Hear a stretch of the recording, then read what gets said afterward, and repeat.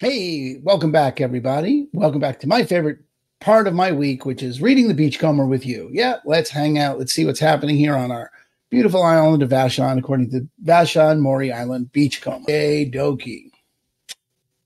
Ready? Let's go. Here we go.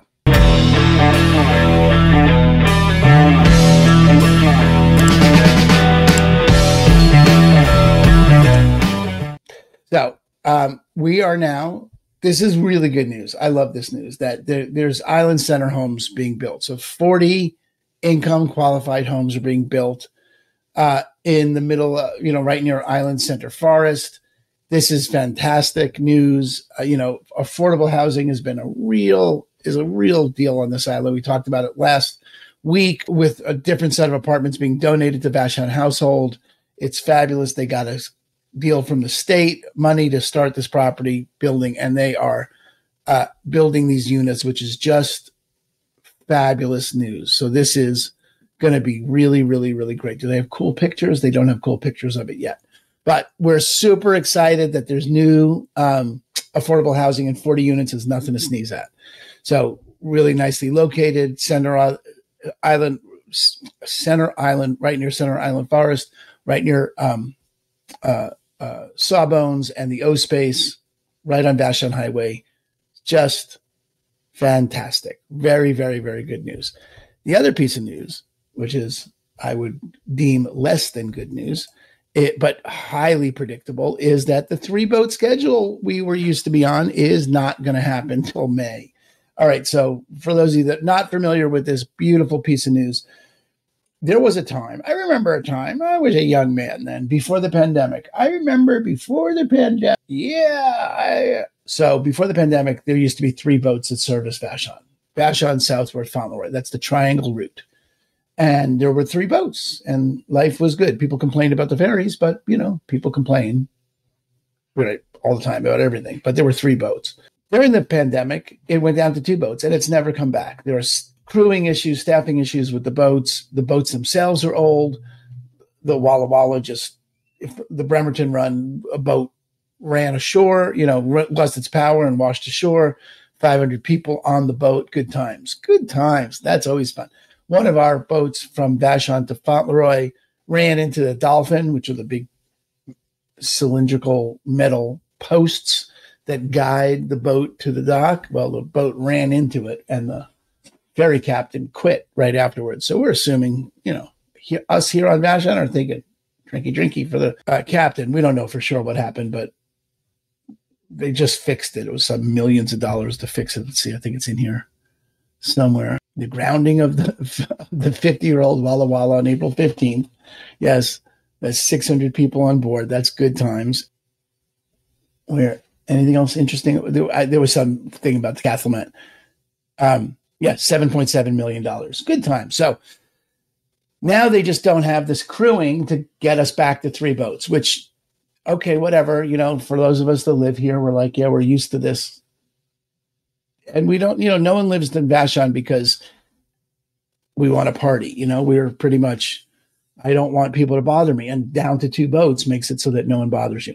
If it's, that's just the way that is, and now they're not doing it till May. Now, where it's going to be a real problem, and this is the first summer that it's really been fully post-pandemic, if there's only 2 boats and after Memorial Day, I would recommend you not come here on a Friday. Just anything after 3 o'clock, it's going to be a 4-hour wait for a boat.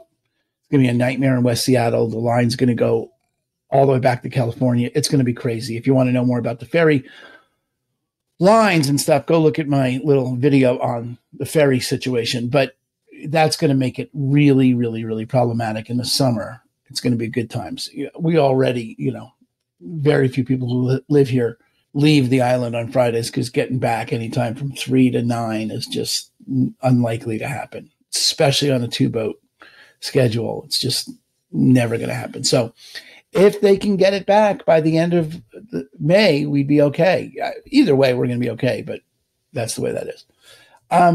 Anyway, so that's not till May, and there's no one who's surprised about that. Okay.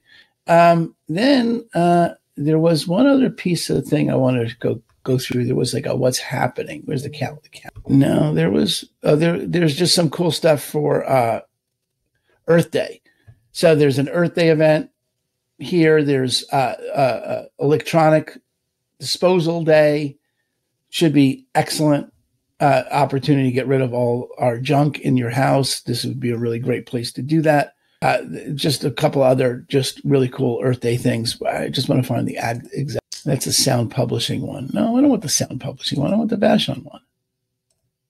Don't give me that. No. All right. Well, their website is less than navigation. Happenings. Here it is. Happenings. That's what it's called. Happenings. It's always user error, folks. It's always my problem. All right. So, the tool library is having a sale.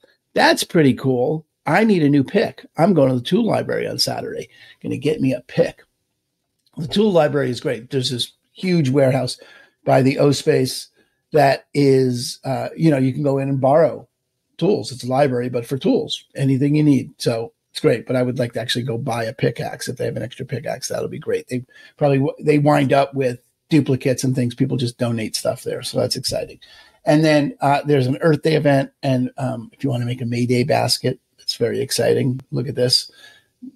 Michelle Barber is teaching you how to weave baskets. Okay. I can't think of anything less interesting, but there you go. If that's your deal, knock yourself out. Here's the electronics recycling event, which is great. So you can bring in all your electronic stuff that you don't want because you can't just do anything with that. So you can do that there. And then there's, at the Makerspace, which is over by the tool library, there's woodworking classes. Okay. So there you go. Ferry Advisory Community Meeting. Let me tell you something about those. They make no difference. I mean, seriously, I can't think of anything that has ever been enacted out of all the complaints that happened there. So there you go. Just good luck with that. So if you're interested in any of these kind of Vashon-y things, right, just let me know. I'm happy to show you around. Yeah, I love the tool. I'm very excited about the tool library sale. So I'm going to write that down. And if you got any questions about any of the cool stuff that's happening here on Vashon, I think there was some in the sports section. There was just something else about rowers. Yes, there's our rowers. Yay, go team. And that's old news. Old news there. Okay, so we'll keep you posted of all the exciting sports happening here on the Vashon Island situation. Okay, any cool letters to the editor worth reading today?